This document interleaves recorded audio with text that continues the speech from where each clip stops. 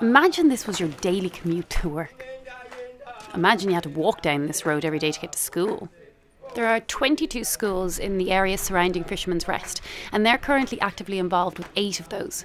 But it's not about buying a blackboard or books. Nothing out here is that simple. Food is part of the education, and if the kids are coming to the school and they're hungry, then they're not going to focus. What's more, a lot of these kids are out there looking for food instead of coming to school. So by providing them food, they come to school to get their meal. Part of the deal is they get their meal if they come to school, therefore they've got to attend for the whole day. So the food is very important. Many of these kids that come here don't get a meal. This is their main meal of the day. And so they are focused on getting here.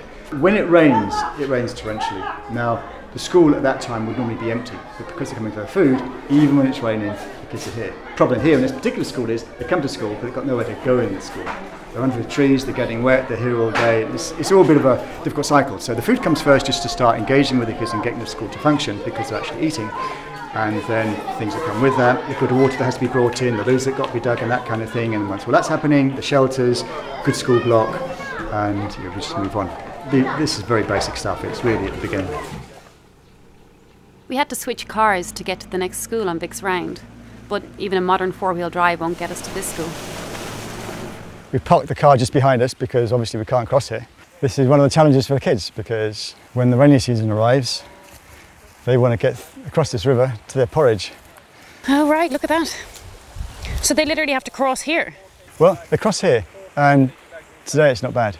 Problem is that when the rains come and it starts to come down the valley, then this water can be as high as the bank beyond us. At what point the children will fail to come across is touch and go. It depends on what risk they're going to take to get to their food. They're desperate to have this food. The porridge is a great attraction to the school, but for us now it's become a little bit of a concern because we've now seen the risks they'll take. Today we'll go across, it will be maybe knee height, maybe some more, but after some rains this will be neck height to some of the children and they'll still try and get across holding on to each other. I just can't imagine what it would be like when the river's up here, you know? Traditionally, when it rains and it rains heavily, the children just don't go to school. Yeah, okay. But now they're going to get fed, they want to get to their food. Right. And at school, even when it's heavy rain, quite a high flow, that 1/3 of the children that attend have crossed this river. Next project for us, sadly for us, is that we're going to have to somehow get a bridge here. And has there been any accidents? Well, I'm afraid to say that this rainy season, we know of 5 people that have died around about this area. It's a husband and wife and a child were swept down the river, and then a mother and a child on the back were lost a few weeks ago here as well. But it just shows though the impact and the significance of providing some food for the children. It's flowing reasonably fast right now, but you can imagine if you've got a metre or more of water here, a wall of the stuff is coming through and fast. Yeah, so yeah, great fun. The kids do have fun in it, but there's a time for that, and when the water's safe, it's just something we've got to take head on, accept the fact that they've got to be educated, and so we just find a way of making sure that we can meet these challenges. So this is the school? These were put in a few years ago by an agency. The community didn't do this, the government didn't do it. So again, it's a well-wisher, it's a volunteer, it's an institution from outside this country that's done it. If they hadn't, it wouldn't be here. It'd be a shack, it'd be nothing, it'd be a tree. So yeah, it is here, but they didn't. The government didn't pay for this. And same with the kitchen that's coming in, the food that's coming in. So it is a good thing that somebody came in and built this? Absolutely so, and therefore you've got a thriving school and something that we can come in on and work with and bring our volunteers in to expand on what we're doing. Very much so. What we saw earlier in the school before was the finished kitchen. This here is an example of the temporary shelters they built to cook in. So the new kitchen is being built behind us, but for the moment and for the next 2 months, this is the kitchen that they'll continue to cook in. One of the 7 deadly sins that we talk about with the Ethical Volunteer is people coming out and paying for buildings or bridges or wells and then leaving and not involving the community. I guess this is the way it should be done.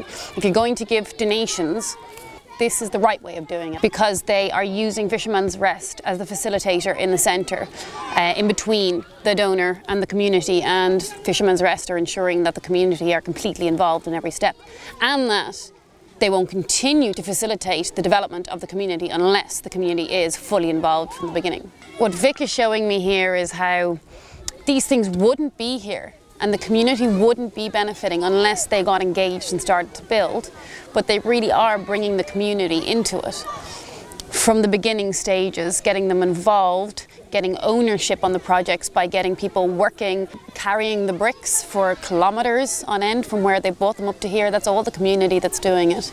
It's the community committees that are deciding on how this project goes ahead in partnership with Fisherman's Rest. It's a really interesting one for me to see today, I think, how using the donations and combining them with partnership with the community is really, really helping these communities.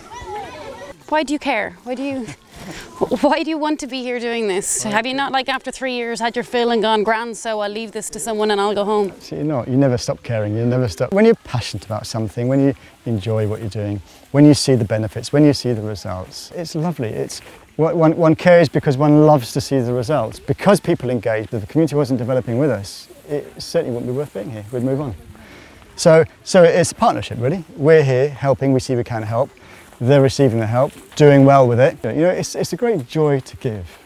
It's fun to be given something, it's fun to receive, but to give and to see the smile on somebody's face because you've blessed them, to see somebody do better because you've given them a leg up, to experience that gratitude when you see them as a friend waving in the street because they've been given a bit of help. It's a mindset. When you get into doing this kind of thing, it is an absolute joy to share and to give and to do, and to bless each other and receive yourselves.